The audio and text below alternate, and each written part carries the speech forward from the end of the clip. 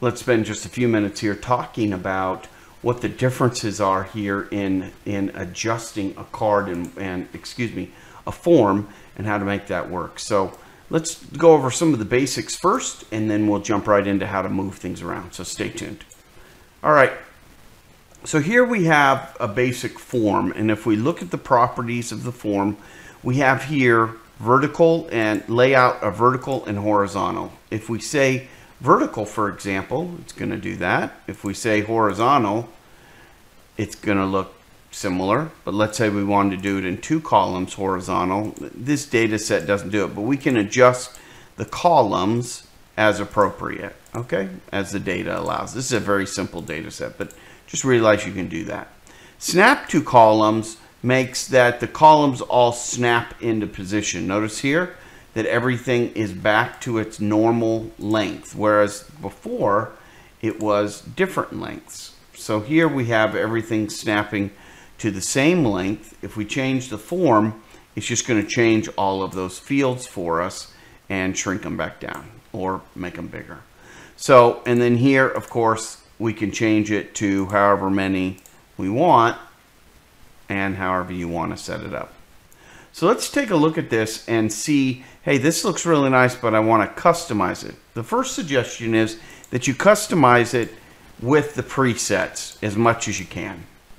Okay, so if the title in this example is going to be long, and you know the title is going to be long, then don't start off with 4 columns, because you're going to have to move these and then readjust these. Although you may say, well, when I'm in column 1, notice my due date is long, everything is long, I have to adjust all those, so let's just keep them smaller, and then I'll adjust these 2 that need to be longer.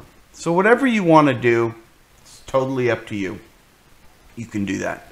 And then we have snap-on columns. So snap-on columns means that it's going to equally divide everything on your screen, but when we do customization, we're not going to want that. So let's see about adjusting this, and then we're going to customize it by moving it around. So here, if I want to adjust this, I can just pull this out. That's pretty easy. And I can adjust within here too if I want to. So that's pretty simple. But how do I move this right here, for example, title, down? It's a little bit of a trick. Notice that I'm not getting the 4-way. There it is right there. Now, notice when I move it, do you see the little highlight there? Now, it's telling me, where do you want me to move to? And I'm going to say I want to move to the end. Now, interesting that it just moved it to a smaller card. Now, if I don't want that card, can I move it down? I can't. But let's see what I can do about this. So if I shrink this up, now notice that the description is out. So I'm going to have to move that guy back in. And now we seem to be cooking a little bit better.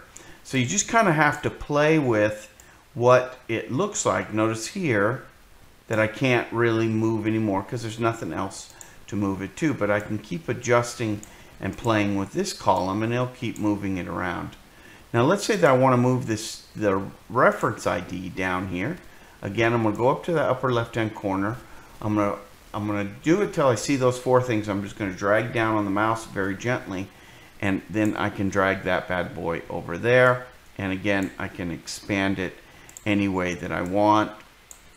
Okay, so it's really pretty. You just kind of got to get used to the way it works, and then the form works the way it's supposed to, except I don't have any data in it, so you can't see it. But that's pretty much how you adjust. Remember, to adjust, you need to be highlighted on the form itself, and then you can play with the snap-on column, snap to columns, or not snap to columns, and then play with these column layouts. And of course, you have the mode as well, which usually we do through program, but you could do this just as a new screen, for example, or a view screen, or whatever works for you.